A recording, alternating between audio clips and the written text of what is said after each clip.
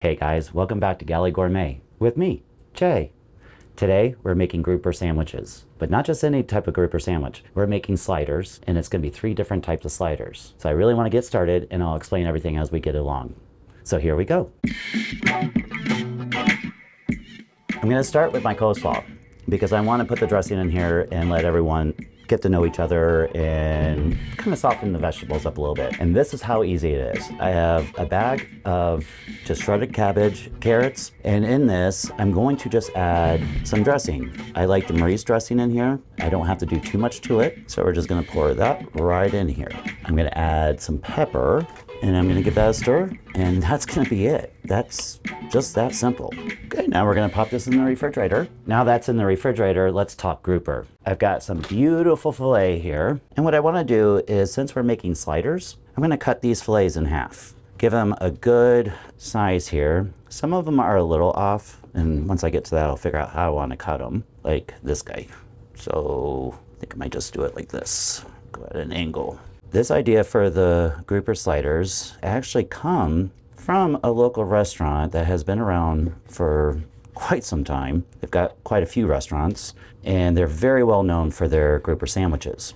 So I decided to take after that and do sliders, because there's 3 very yummy grouper sandwiches that I love. One is the original grouper.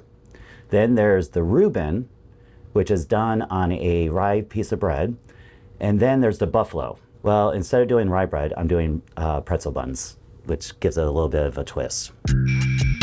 I love you so much. You remind me a lot of me. Okay, now that I have that cut up, we're gonna start with our dredge.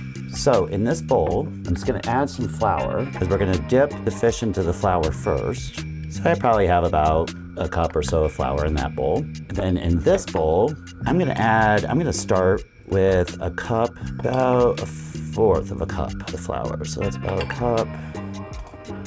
And we'll just try this. Sometimes you just gotta play with this batter. Sometimes it works, sometimes it doesn't. You have to add a little more flour, or you might have to add a little more beer, or whatever your flavors are. To this flour, I'm gonna add probably about 3 tablespoons of my favorite seasoning. Okay, we're gonna give this a little whisk. Now to this, I'm going to add a bottle of beer. Kind of give it a little whisk as we're going. All right, looking at this, I can already tell I'm gonna have to probably add a little more flour to this. You don't want a loose batter, you want kind of a thicker batter. We're gonna add a little more flour. All right, so I think we actually end up with 1.5 cups of flour. We're getting right where I want it. So again, just have to play with it. Get your thickness just right. So I've got my oil preheated to 350 right now. And what I want to do is I want to season the fish. So we're just going to do some salt and some pepper on here. Okay, now what we're going to do is we're going to take our fish, we're going to put it in the flour, just kind of give it a light dusting. Get the sides, tap it, tap it, tap it, tap it, and right in there. We're going to do another one, and we're going to get the sides. And the sides. Tap, tap, tap, tap, tap, tap. In the pool it goes. Let's drown these guys. Yeah, this is the perfect consistency. This is what you want right there. Now we just want to take it and just let it simmer, simmer, simmer, and then drop away from you. Here we go with the next one. Simmer, simmer, simmer, simmer, simmer, drown. There we go. Now I'm gonna continue on with this. Fry these guys up. Okay, while these are frying up, I'm gonna go ahead and put my buns into the oven. I'm gonna have it set on broiler for low, so you need to keep an eye on those. So I was just wondering, would you like to go out on a date one time? You know, dinner, cocktail. I'm just gonna add some butter on here, spray butter, just to help them toast up, and into the oven they go. Bye-bye, see you in a moment. Oh, look at these beauties. And what I want to do is just add some salt to these, right out of the fryer. You always have to have it crispy. Okay, one more for the road. Oh, so good. Nailed it. Oh, done perfectly. Here we go. Let's assemble this.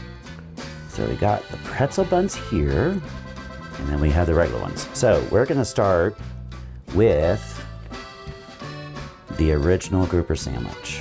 So we're gonna take some lettuce, put it right on there. We're gonna do a slice of tomato, piece of fish, and you have to do cheddar cheese. And then on top of this, a little tartar sauce, and we got that done, and we got that done. And we're gonna add some toothpicks just to keep them held together. Okay, we've got the original. Now, we are going to do the Reuben. So onto the Reuben, we're gonna add Swiss cheese on the bottom. We're gonna do some sauerkraut on top of the cheese. We have the grouper, and then to this, we're gonna do Thousand Island and another slice of cheese. And to this, we want to add a toothpick again. And there we go. And now for the last one, we are going to do the buffalo style. Put some lettuce down on that. On the bottom, we've got some tomato. And then on the top bun, we're just going to add some blue cheese dressing. So we're going to dip this right in some hot sauce and butter. Spin that around a little bit. And now we're going to add this right on here. And we're gonna throw the next one in.